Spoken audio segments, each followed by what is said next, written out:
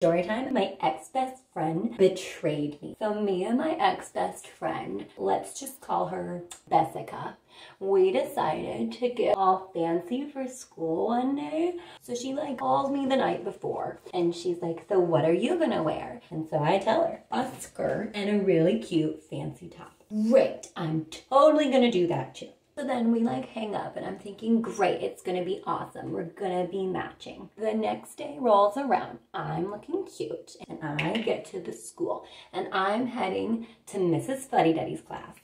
And guess who's there? It's Jessica. And she is not wearing a skirt and she's in Zach's hoodie. Jessica? What the heck? And she's like, I didn't feel like dressing up. And also, I'm with Zach now. I've stolen your dog Bitsy Boots.